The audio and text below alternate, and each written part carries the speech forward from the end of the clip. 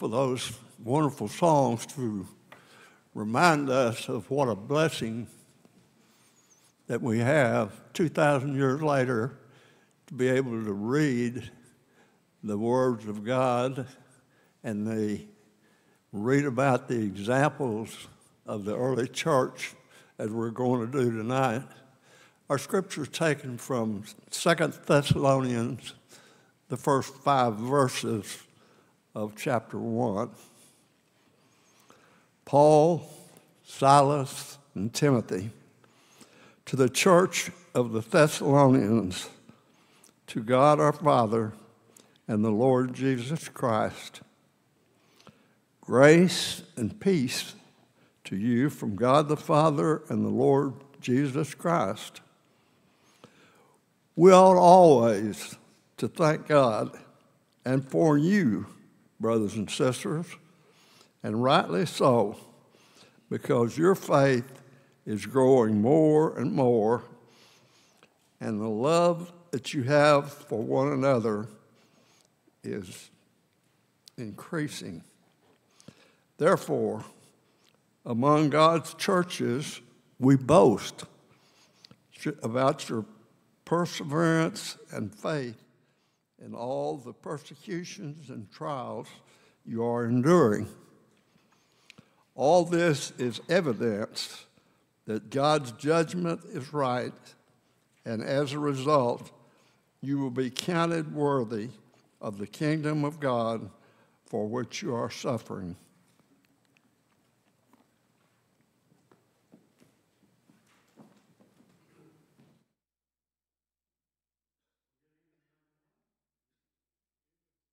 Good to see y'all tonight. As we transition into the second letter from Paul to the church in Thessalonica. And what we learned in the first letter was that the folks in Thessalonica were getting it right.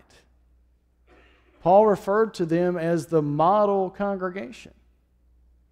They were, in spite of the fact that they were a congregation that was made up of Jews and Gentiles, they left all of that to become one under the umbrella of Christ, within the blood of Christ. And Paul was there for 3 weeks. A lot happened in 3 weeks in Thessalonica. He was there for 3 weeks. And then, you know what?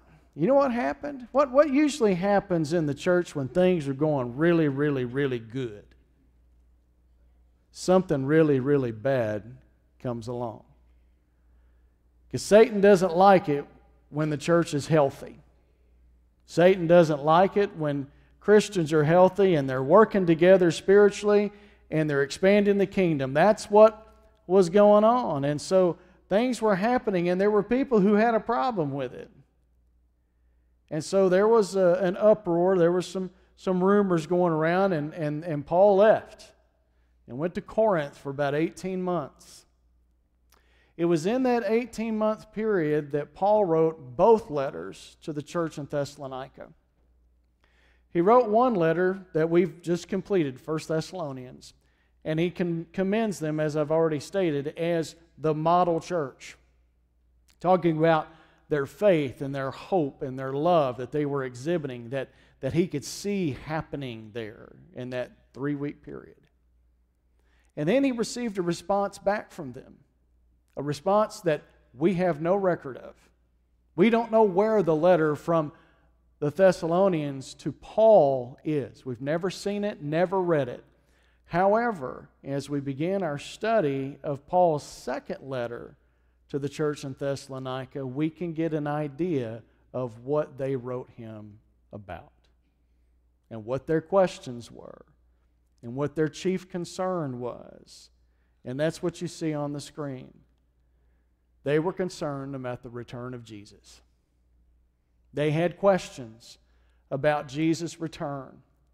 Very important questions, and one that we're going to take a look at this evening. But before we do that, let's go to God in prayer together and ask the Spirit to bless the message tonight. Lord, thank you for bringing us back together tonight. It's always good to see those who have a desire to be together. Lord, we're so thankful for all the blessings that you've given to us as believers and as a congregation. And Lord, as we look at this message tonight, we see from Paul that the church in Thessalonica, even though it had its challenges, was a healthy congregation made up of healthy Christians. Doesn't mean that they didn't have their challenges. Doesn't mean that they came up short on some things. They did. They're human, as is every believer and every congregation of believers. Lord, I pray as we take a look at this message tonight, what a healthy church looks like. Help us to be able to see that and to step back and take a look at ourselves and consider that question. What does a healthy church look like? Spirit, I pray that the message tonight is yours, that you will speak to us in a powerful way to help us to not only see what Paul is sharing with the Thessalonians, but what he's sharing with us.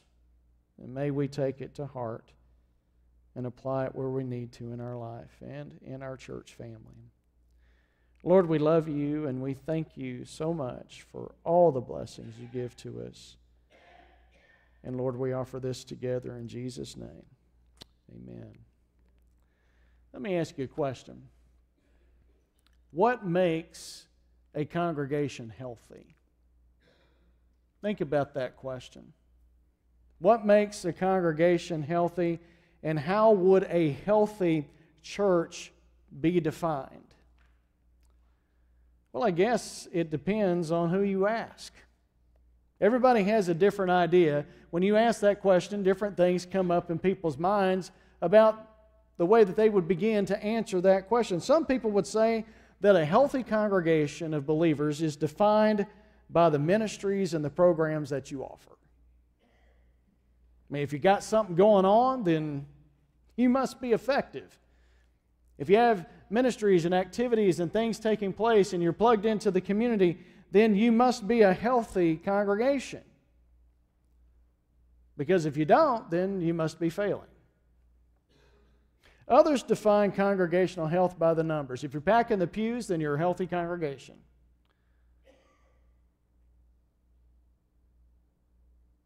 That's not always the truth. Let me ask you this. Picture this in your mind as an example. If you walk into a school cafeteria and you offer ice cream to any kid that wants one at this table, how many seats are going to be taken up at that table? Every last one. There's going to be standing room only around the ice cream table, right? But if you go to the table next to it and you offer spinach, all the spinach you can eat, how many seats are you going to fill? Not all of them. You're not going to fill all those seats. Ice cream table, standing room only. Spinach table, and you might have to fill half of those seats, if not more, and I'm being generous with that number. However, if you have a third table that offers steak and green beans and a baked potato and a dessert, there probably will be a crowd at that table that falls somewhere in the middle between the ice cream table and the spinach table. Because it offers a well-balanced, nutritional meal. Now, that's a very simplified illustration. It's very simple. But I believe that it's effective when it comes to what is offered and the numbers that respond. Still, others feel that a congregation's health is determined by the offering plate, like we have up here and in the foyer. A church is a healthy church if there's a large contribution week in and week out. If that's the case, then a congregation has to be healthy, right? With more funding, you can hire a better minister. better staff. With more funding, you can send out more missionaries to more places around the earth. With more funding, you can have more programs and more activities and more involvement in the community. You can do all of those things and still have a heart of stone as a congregation. As Paul comes back to the church in Thessalonica in his second letter to them, it followed 1 Thessalonians, his first letter to them, by a matter of months, according to most scholars. And it's believed that Paul wrote both of these letters during an 18-month stay in Corinth around AD 52. So as we take a look this evening at the first 5 verses of this second letter, we're going to see some qualities. We're going to see some character qualities, some characteristics of what a healthy congregation looks like. But before we get into the text, we probably need to look at some background to give us a better picture of this congregation that Paul is referred to as the model congregation in Thessalonica. The city of Thessalonica is located in northern Greece, and during this time it was the capital city of the region of Macedonia. And today, it's not called Thessalonica today, it's called Thessaloniki. And Thessaloniki is the second most populated city in Greece, and it's located between Rome and Constantinople. The church in Thessalonica began, if you look in the book of Acts, the church in Thessalonica began during Paul's second missionary journey, and he was only there for 3 weeks. And as a result of his time there, many Jews and Greeks came together and obeyed the gospel and formed the congregation there in Thessalonica. And if you remember, the more stringent Jews, if you go back and look at it, the more stringent Jews stirred up rumors about Paul and Silas. And in order to avoid trouble, Paul and Silas left. They established the church. They saw that there was some resistance to it. And you know what? They had a choice to make. They could have fought back and stood up against it and repressed the rumors that were coming. But they came to the conclusion, you know what? We've established something here. The Lord is blessing it. Let's step away from it. Let's avoid trouble. And sometimes that's the right decision to make. Sometimes that's the right path to take. During his 18-month stay in Corinth, Paul wrote his first letter addressing a number of issues in his 3-week stay there. Chief among those issues was the idea that those who died physically before the return of Jesus would not go to heaven. This was a real fear that they had. Jesus is coming soon, but is he going to come soon enough? My mother or my father or my relative is lying sick. If they pass on before Jesus returns, does that mean that they won't go to heaven? That was a real fear and a real concern that they had. And Paul clearly assures them that all believers will be with the Lord when he returns. So not long after sending that first letter to the Thessalonians, Paul received a reply. Again, we have no record of it. We don't have a copy of that. We don't know what they said when they wrote back to him. We don't know what questions they asked when they wrote back to him.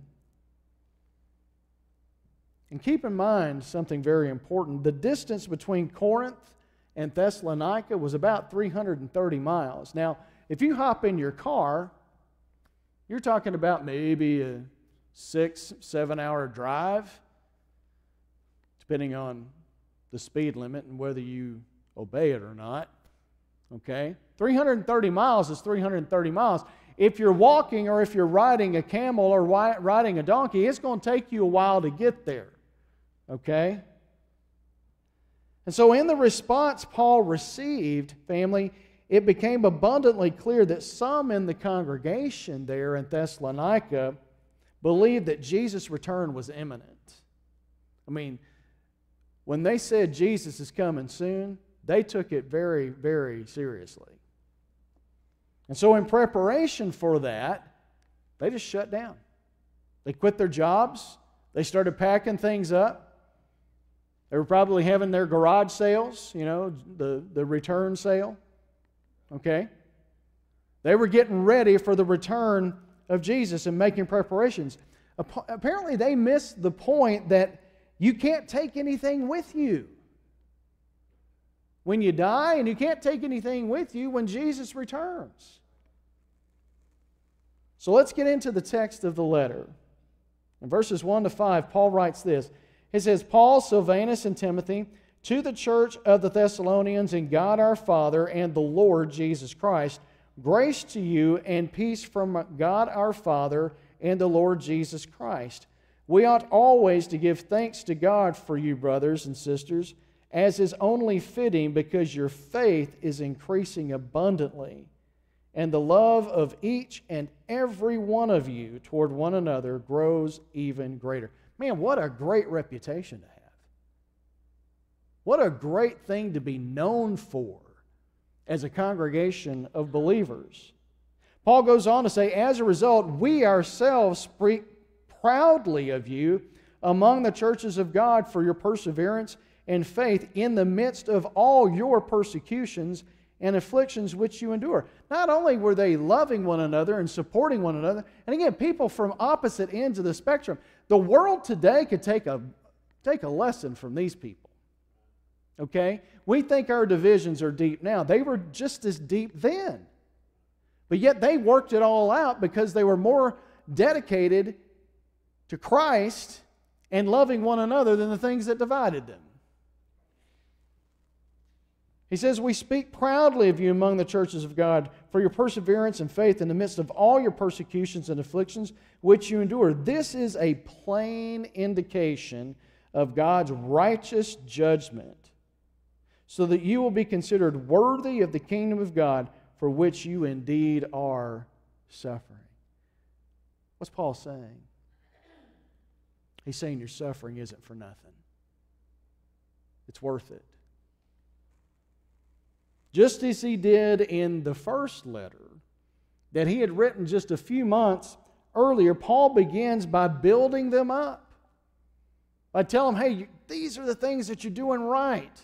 In spite of all the bad things that are going on, he starts by building them up and complimenting them on their qualities as a healthy congregation. Now, if you know Paul and the way that he writes, you know that this is not unusual. This is classic Paul. In Paul's writings, he generally wants to build you up or butter you up, depending on how you want to look at it. And then he tells you what he really needs you to know. You know, Mary Poppins was on to something when she said just a spoonful of sugar makes the medicine go down. In effect, this is what Paul is doing. They're doing great things, and he's letting them know that they're doing great things, but there's some things that they need to work on. Paul begins by describing a healthy church. That he was motivated in planting and encouraging healthy churches. That's what Paul was all about. And Paul's words, though not comprehensive, family, are very insightful for us today. Again, we can learn a lot from this letter to the Thessalonians. Then we see Paul transition. He transitions in describing that which comprises a healthy congregation. And what is it that comprises a healthy congregation? Healthy Christians. Now notice how he defines a healthy Christian. First, he states that a healthy Christian is one who belongs to God. First and foremost, they belong to God. And this goes beyond the surface, family. I mean, as believers, don't we all belong to God?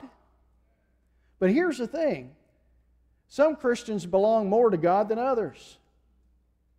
Some Christians belong to God in name only. But where Paul is going with this is to make the distinctive point that believers belong to God, true believers belong to God in a unique sense. We're not just His creation. I mean, if you think about it, everybody belongs to God in that sense. We're not just His unique creation, but we are a new creation. You and I, as believers, we are a new creation in the blood of His Son. We have been justified and continually sanctified due to our rebirth by our immersion in the blood of Jesus. Second, he tells us that a healthy Christian is one who has received grace and peace. By definition, grace is an undeserved gift. And the reason why is because there is absolutely no way that we can possibly live good enough for it, work hard enough for it, or do anything else to earn it.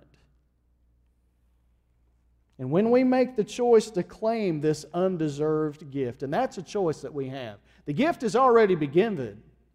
It's already been given. We have to decide whether we want to accept it or not. And when we make that choice to claim that undeserved gift of grace by dying to ourselves and submitting to the lordship of Jesus through our death, burial, and resurrection, through our immersion, we discover the peace that we've been looking for.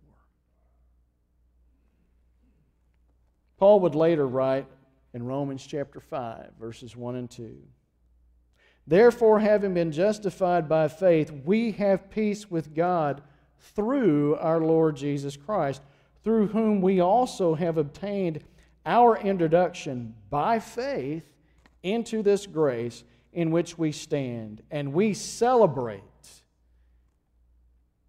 in hope of the glory of God." Family, that word peace that Paul uses there is the Greek word irane.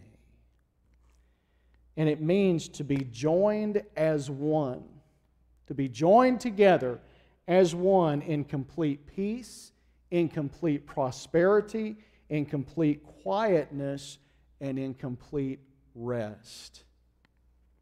It means to be set as one. In other words, it means to be healed. When we have the peace of God, when we've received the peace of God through our confession and our baptism, our immersion into Christ, when we receive the peace of God, we are healed. And it means that we've hit the reset button in our life. This is what it means to be a healthy Christian. And a healthy congregation is comprised, it's made up of healthy Christians. So what's the evidence? What is the evidence of a healthy church? A healthy congregation, family, is evidenced by a number of things. First, a healthy congregation is one that is growing in its relationships. Primarily in our relationship with the Lord. That's the top priority, isn't it? That's the top relationship. But it's more than that. It's about our relationships with one another and with the community around us. Remember, we are ambassadors of Christ, aren't we? It's more than just what we just do in here. It's about taking what we gain in here and in our relationships with God and with one another, and we take it out to the world around us that's starving for it, that's hurting for it. And so relationships are important, and they are a sign of a healthy congregation and a healthy Christian. And here's the thing, relationships are like any other living thing. They grow because we give them the attention that they need. So what does that look like? What does that look like? It means that we spend time together. That goes beyond staring at the back of somebody's head in front of you in this room. It's got to be more than that. It means that we have conversations with one another. Man, that's why I hate to come up here and bust up the fellowship before services start. Because that's good stuff. That's relationships happening. That's building relationships. That's building our love and our bonds for one another. And the only thing that really supersedes that is that we need to stop for a minute and we need to worship the Lord. Relationships are important.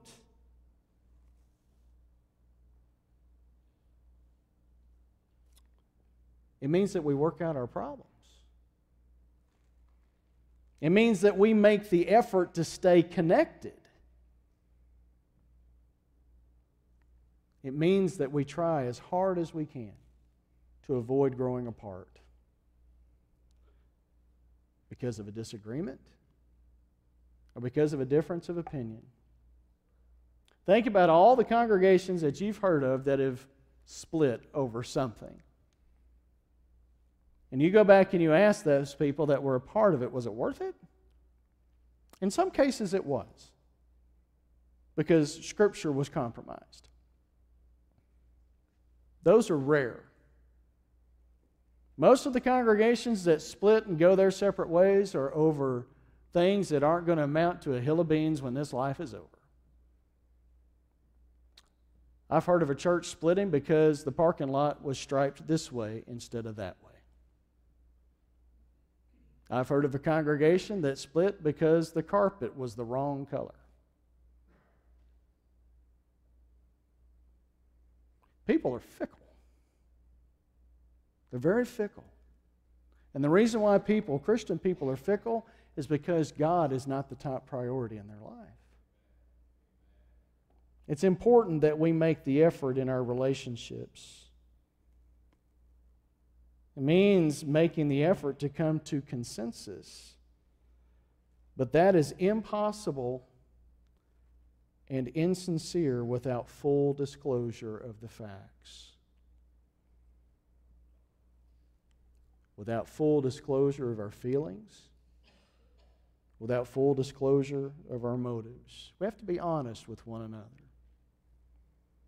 In this second letter to the Thessalonian church, Paul gives 3 gauges highlighting the good spiritual health of a congregation. The first is a growing faith. And this is something that can't be ignored, family. A church that has a growing faith is a church that has a visible faith. We don't just talk about it, we live it. We don't just have conversations about it, it shows in the life that we live as individuals and as a congregation collectively. And it's visible in our attitude, it's visible in our actions. It is the molder and the shaper of transformed lives. And we plant the seed of faith. We're called to do that, you and I are.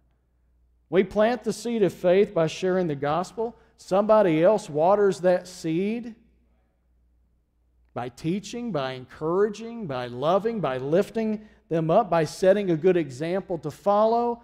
But it's the Lord who ultimately gives the increase. However, church, as individual Christians, there's some tools available to us to assist in a growing faith and to become a healthy Christian and a healthy church. The first tool is the Word of God. Family, the Bible that we hold in our hand is direct communication to us about how to grow our faith and about how to live a strong and healthy spiritual life.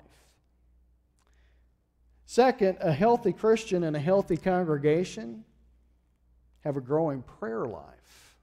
You see, they go hand in hand. The Word is God's communication to you and me. And we're only going to know what God wants us to know if we share time in conversation with Him conversing with us through His Word. Prayer goes hand in hand with that. Prayer is our communication to God.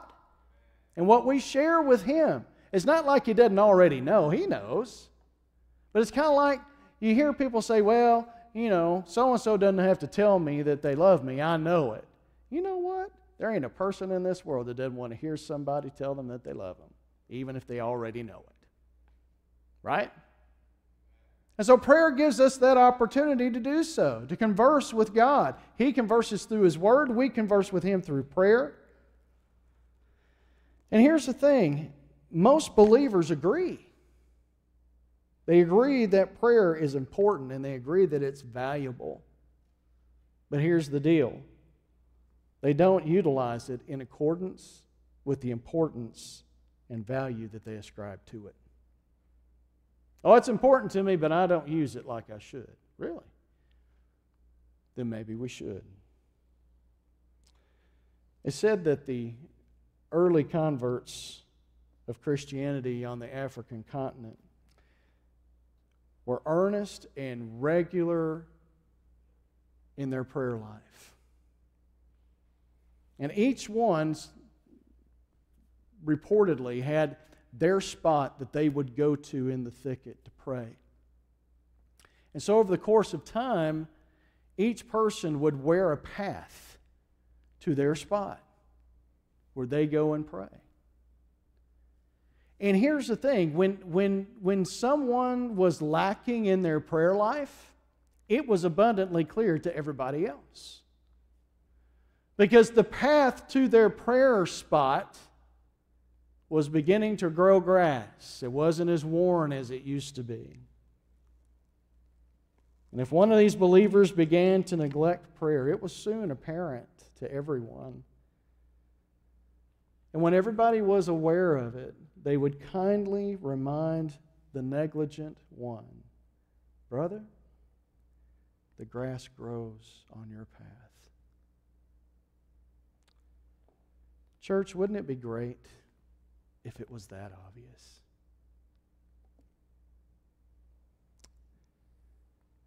Maybe it is. Maybe it is that obvious. And either we don't realize it, or more than likely, we're just too afraid to acknowledge it. So how does the grass grow on the path of a believer today?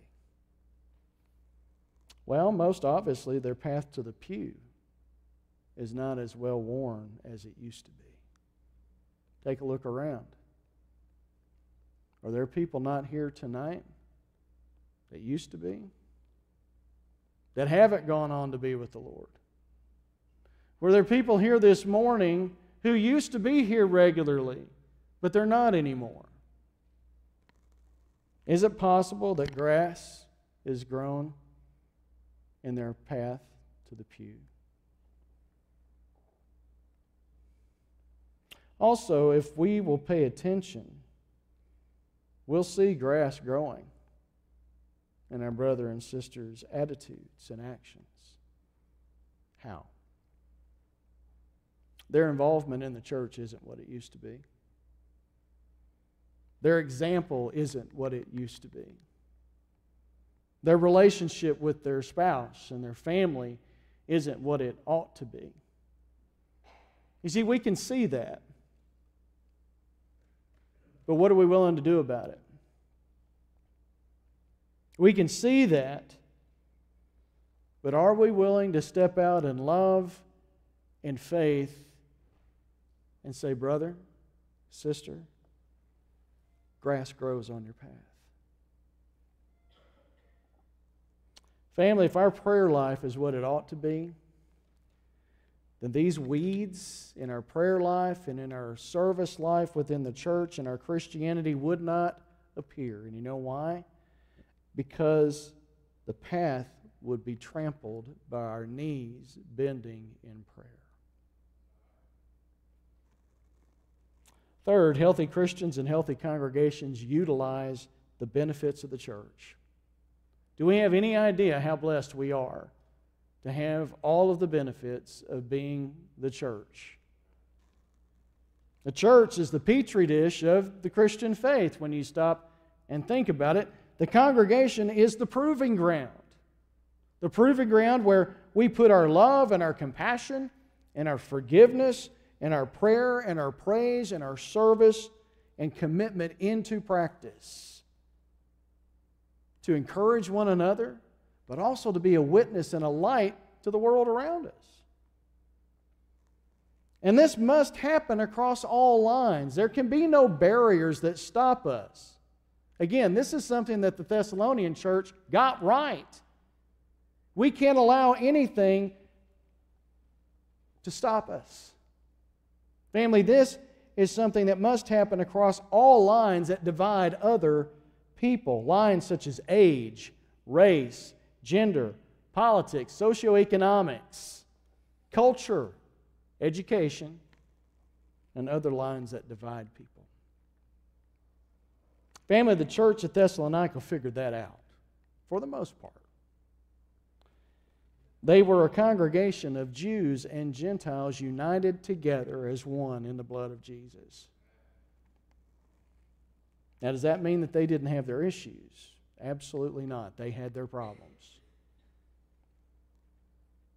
And just like most congregations today, the issues that they had were stirred up by outliers on either end of the spectrum. There's always going to be somebody who has a problem with the church, that has a problem with Jesus, that has a problem with believers doing what we've been called to do. And that's where leadership has to step up. And dedicated believers have to fall in line behind them. Calling it for what it is. Whenever something raises its ugly head, leadership has to take the lead, and faithful believers have to fall in line behind them and shut it down sooner rather than later. And regardless, all things must be done in a spirit of love and in the best interests of the congregation as a whole. And this is what a healthy congregation does. When it's guided by a healthy leadership and healthy Christians working together, it sees the big picture. And as a result of their love for one another and a love for what is right, the world around them clearly sees that and is attracted to it. You know, I mentioned something this morning. I mentioned that the mansion of the high priest was 13,000 square feet. That's a big place. Did you know that Joel Osteen's house in Houston is 17,000 square feet? People are not dumb. People can see when somebody is serving the Lord out of the Lord's interests and the people's interest, and when they're serving out of their own interests.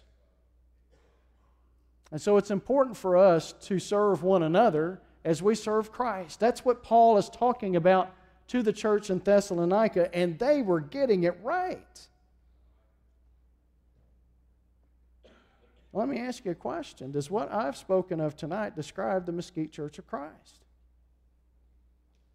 If Paul were here among us to write a letter to us, would he commend our faith, our love, our endurance, and our commitment to doing what is right? What kind of spiritual checkup would we receive?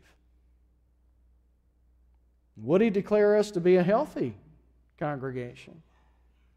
And would he declare you and me to be healthy Christians? Or would he tell any of us, or us as a congregation, the grass grows on your path? Let me ask you a question as we close. How's your path this evening? Is there grass growing in your path because you haven't been making your way to the Lord as much as you should? And don't feel like you're the only one that's ever had to deal with that or is dealing with that by yourself. You're not. We've all been there at different times. Sometimes life happens. And sometimes life happens in ways and on days that are very, very difficult for us to deal with. Things get in the way. We don't tread that path to the Lord as much as we should in prayer. Maybe there's something going on in your life tonight that you need us to pray with you and pray for you about. How's your path? Is the grass of frustration or financial problems or relational problems or whatever growing in your path that you need to get rid of? Let us pray with you and pray for you. If you need to confess Jesus as Lord tonight and die to yourself in baptism to live a new life, just as Jesus intended for you to, by going to the cross for you, everything's ready for you. Whatever you need tonight, let's respond as the Spirit calls us while we stand.